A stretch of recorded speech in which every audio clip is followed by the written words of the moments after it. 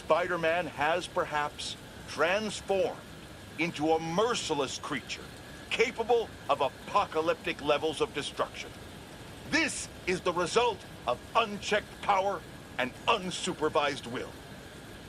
I'm sure that if this is indeed Spider-Man, he's most likely prepared a hit list of those he's perceived to have wronged him. Dear listeners, I can only assume I'm high on that list. If this animal decides to exact his vengeance upon me, may my story be a lesson to you all. Do not let my life be in vain.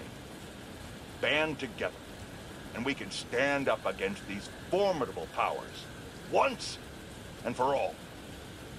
But until that day comes, I'll be fighting alongside you for the good of our people and the good of our nation.